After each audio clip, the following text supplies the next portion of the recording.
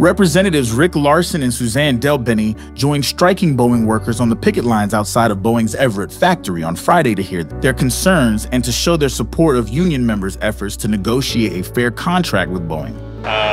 They're very dedicated to each other, they're dedicated to the community, and they understand that a strong community, a strong local economy depends upon a strong union and depends on a strong Boeing company. Just wanted to be out here, meet with workers, support their right to organize and their right to collectively bargain.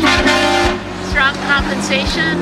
They are the backbone of the company, the backbone of our community. Representative Larsen, ranking member of the House Transportation and Infrastructure Subcommittee, heard testimony on Tuesday from FAA Administrator Michael Whitaker on the agency's oversight of Boeing's corrective action plan following Alaska Airlines Flight 1282 incident. Well, we passed the certification reform bill in 2020 that gave FAA new authorities to exercise against Boeing and other manufacturers of airplanes and airplane parts. In addition, that certification reform has told FAA to put more FAA employees in factories and rely less on companies like Boeing to do that work. Unfortunately, we did that, and then it took another 2 years to get 2+ years to get a confirmed administrator, someone with the authority from the President and the Senate to use these authorities. That only happened in November of last year with FAA Administrator Mike Whitaker there. I think our hearings show that he's using these authorities, he's taking action to hold Boeing accountable. Our job in Congress is to hold FAA accountable to these new authorities, to use them so that we know that safety is always going to come first when we're building airplanes. The strike is entering its third week.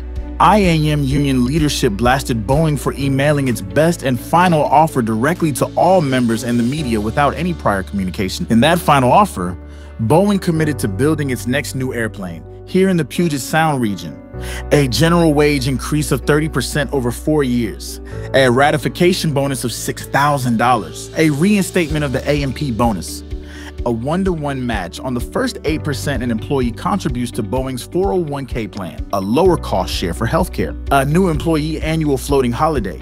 I also think of talking to the workers as well. There's just long simmering tensions that go back beyond the last couple of years, back maybe even 10 to 12 to 15 years. And the company, I think, needs to recognize that and recognize that through whatever the result of the contract is. IAM says Boeing's final offer doesn't go far enough, demanding a pay increase of 40% and for Boeing to reinstate the company's defined benefit pension program, which members voted in January of 2014 to replace with Boeing's current 401k plan. Talks did resume on Friday, but as today, both sides are holding firm. What the focus ought to be on is that a fair contract as a result of these negotiations. That is what is going to set a long-term course for Boeing, for the company. The order backlog is big, so the cash will be there to operate the company. But as well, part of that cash needs to go into the pockets of the women and men who've carried this company through their tough times over the last several years. This is your Linwood Times News Brief, where you find the real news that impacts you.